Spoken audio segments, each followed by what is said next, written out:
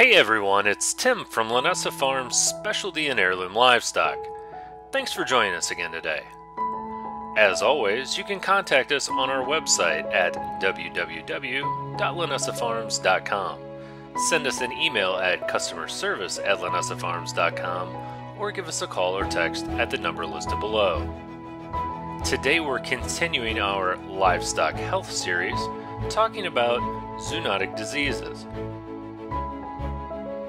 You can help us to improve our ratings by leaving comments below.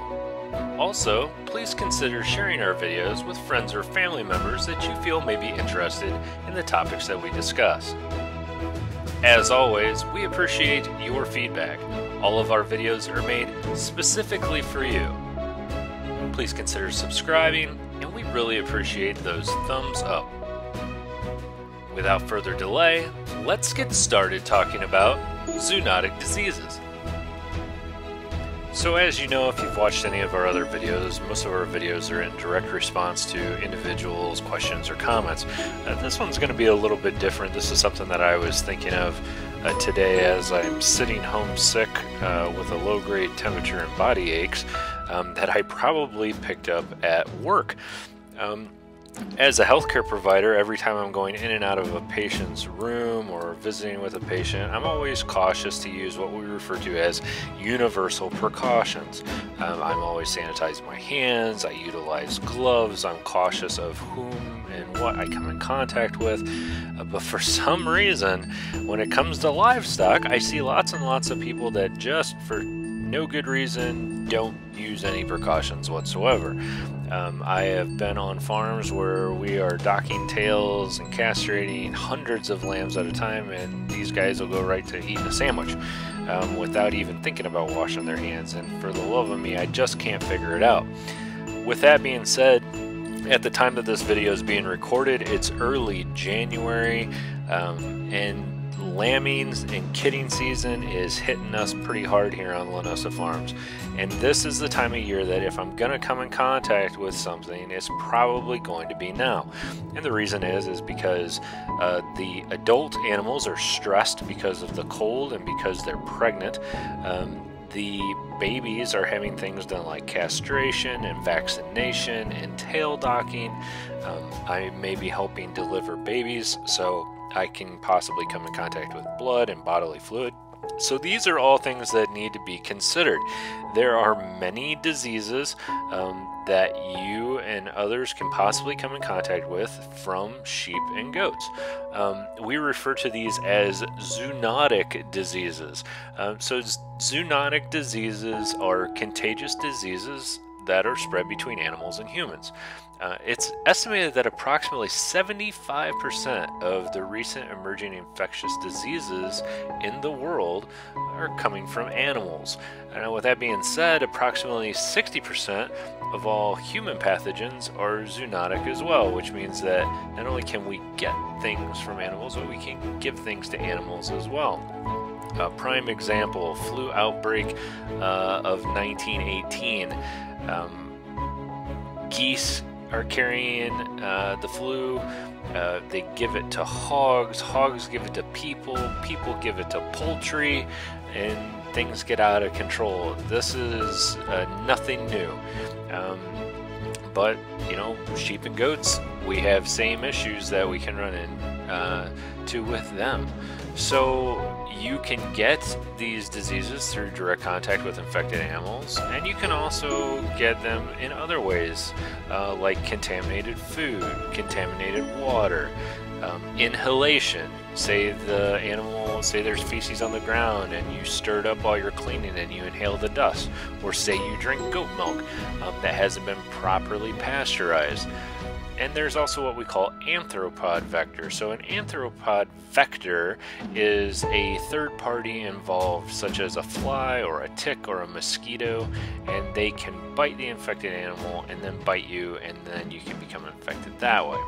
So today we're going to go through kind of a condensed list of the most likely sheep and goat diseases that can be transmitted to humans. We're going to kind of group them together, and we're going to talk about common routes of infection. Many of these diseases, whether in animals or humans, are actually reportable to state and federal authorities. So if any of this should come up, we want you to contact your veterinarian or your state and local health department for information about state disease reporting requirements. With all of this being said, I provide healthcare to people. I do not provide healthcare to animals other than my own. So while I would not appreciate a veterinarian coming to my work and telling me how to take care of my patients, I'm sure veterinarians don't appreciate me telling you how to take care of your animals. With that being said, if you have questions, if you have problems, the best source for you to go to get the right answers is your local veterinarian. And we are huge fans of you establishing a good relationship with your local vet before something bad happens. Even I, who may appear to know everything there is to know about taking care of animals, has a veterinarian that specializes in sheep and goats out here on my farm at least once or twice a year for things that are outside of my ability, outside of my scope. So don't ever think that you can find all the answers that you need on the internet. While articles like this one and videos like this one may be able to steer you in the right direction, we are not a replacement for a good old veterinarian. So last but not least here, let's get started talking about the diseases, these zoonotic diseases. We're going to start off with rabies. So rabies is a severe viral disease that can affect all mammals.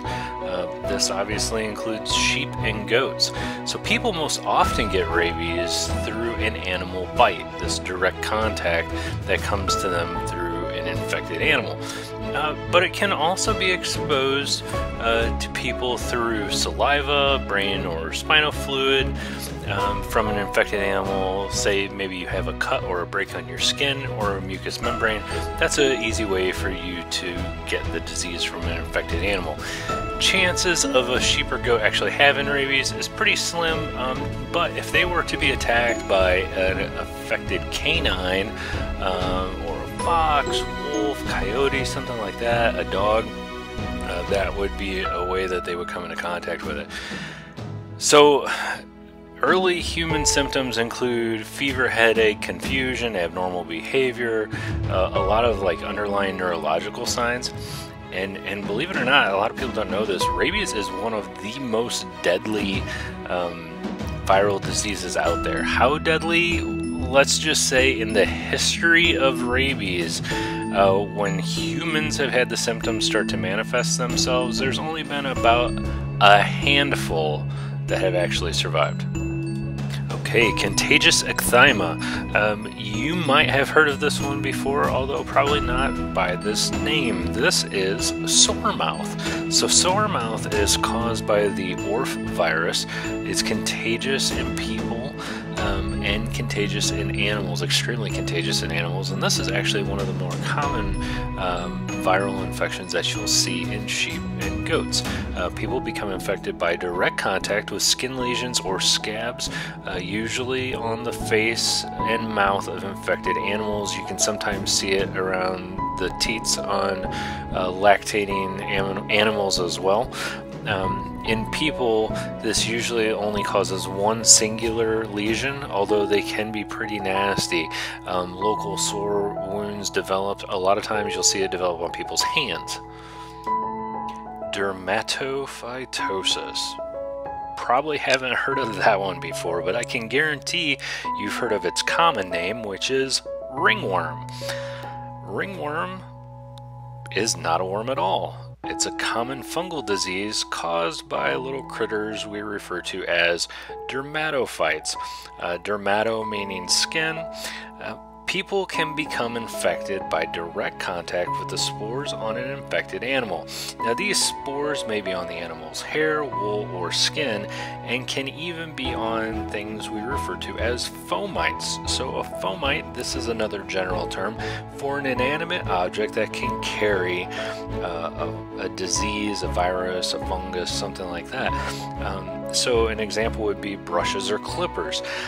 Dermatophytosis tends to be more common in show lambs than in production flocks, and the reason for this is when we shear the animal down, we remove its protective barrier, and the lanolin that naturally protects it from getting ringworm.